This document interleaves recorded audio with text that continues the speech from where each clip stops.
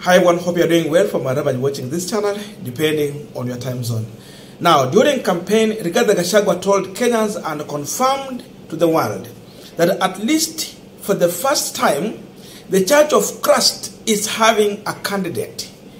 This was the same group that had managed to brand Uhuru Kenyatta as a person who is a drunkard, a man who, it was like he's not a God-fearing person. And by confirming that at least for the first time, William Ruto was the candidate of the Christ, then it means they were saying that for the past time, all the leaders we have had in this country, they were not God-fearing, or they were not that kind of the package from the church. So Ruto was a package from the church. As you're speaking now, whichever means Ruto managed to get to power, he is in the State House. And when he's in the State House, there is one thing Kenyans are trying to do here. They are trying to compare that man, Gachagua told Kenyans that he's the candidate of Christ, a man from the church, a person who don't drink, a person who is God-fearing, is being compared to the people Gachagua seemingly was referring to as drunkardness, the people who are ungodly.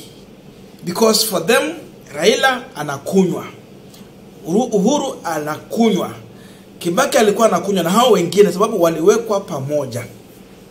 So, Kenyans are doing a comparison. The candidate wa kanisa na candidate wa ulevi. And for the past 10 months, Ruto has been in the State House. It has confirmed, if indeed, that's how Gachagua was packaging William Ruto, and that's how Ruto had brought himself on the ballot.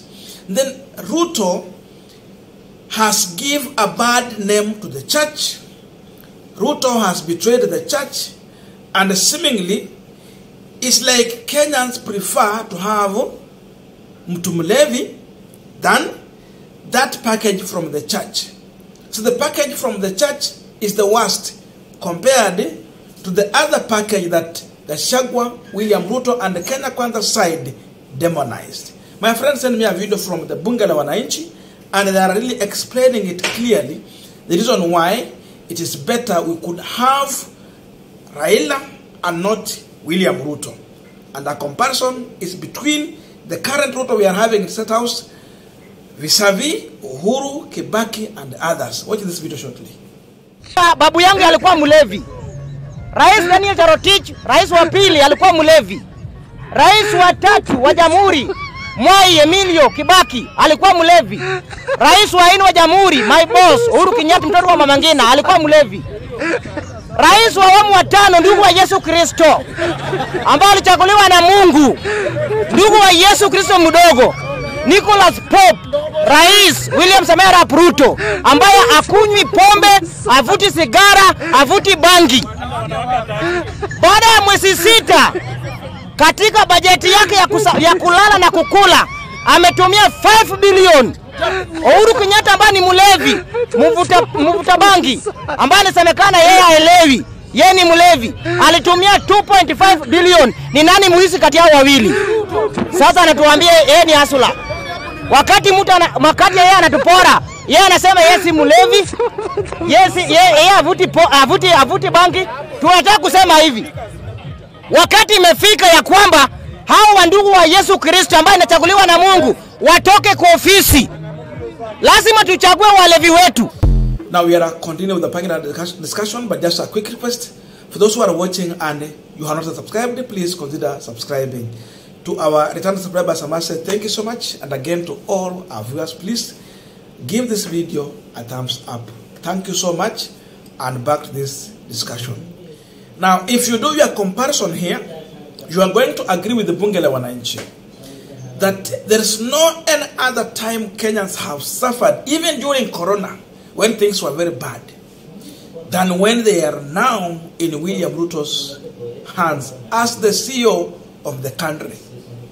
Seemingly, William Ruto has proved that he's a president who can spend more than what Kenyatta spent, more than what Moi was spending, more than what Kibaki was spending, more than what Uhuru, who was referred to as a drunkard person, was spending. He has done it 3 times. So it means this is what a package from the church can do. And that means if Ruto is not doing what the church and the spirit, they have to distance themselves from William Samoei Ruto. They have to come out and condemn what Ruto is doing. And if not, then they are accepting William Ruto to give a bad name to the church. Because in as much Ruto is overspending more than any other president, reality is that we are in a very difficult situation. We are in an economic problem. But it's like the man in the State House is too much blind to see or realize that people are suffering. The way Ruto is spending in the State House, and then you go and see the kind of life some Kenyans are living. In fact, most of them. I'm talking about people in Turkana. I'm talking about the people in Baringo. I'm talking about the people in Eastern, across the country, in other areas. People are sleeping on empty stomach. The reason is that even if they have little money, they can't afford to buy food because Ruto is overtaxing every commodity in this country.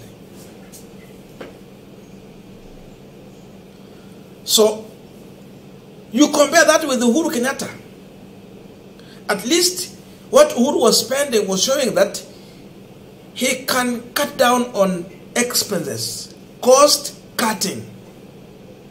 He understood that he's leading a country which has more people, more poor people than the rich people.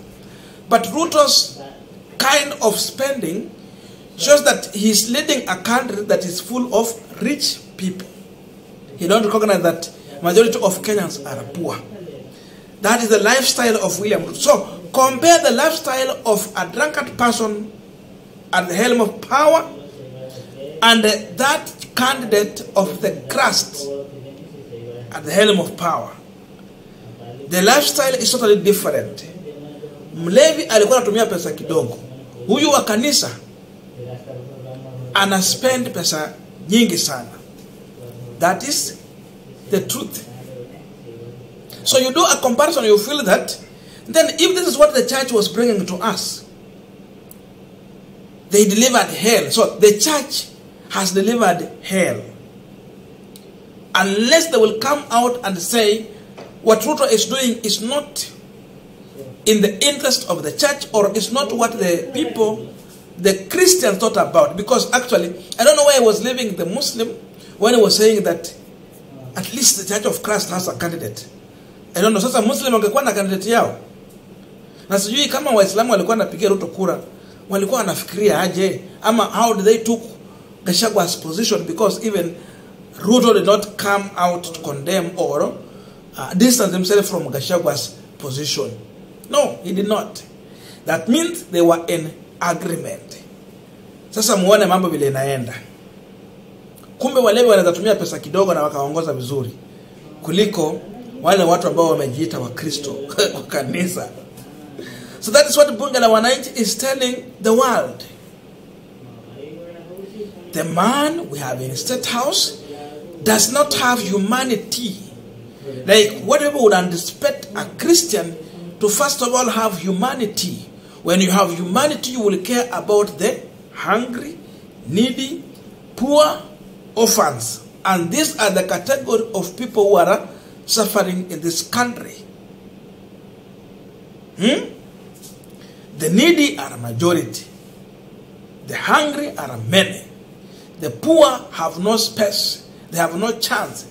They have, they don't have anyone to support them.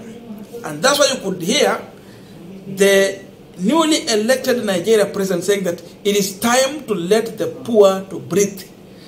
Do not strangle the poor. Ruto is strangling the poor in Kenya. It means if you don't have money, you cannot survive. It means even if you are trying to get out of poverty in your own small way, you can't make it. But in Kibaki's season, During Uhuru Kenyatta's time, you could grow. Because hata wale watu tumeita content creators, they had their day. Wakati wa Kenya walikuwa nalia ya kwamba hatuwezane na ushuru ambao wanataka kuweka, Uhuru was listening. And he was buying into people's position. William Ruto is too blind to see. He's too deaf also. He can't hear, he can't see, he can't listen. Sasa kati ya mlevi na mtu wa kanisa, ni nani ako na utu ama ni nani anaweza kuwa kiongozi?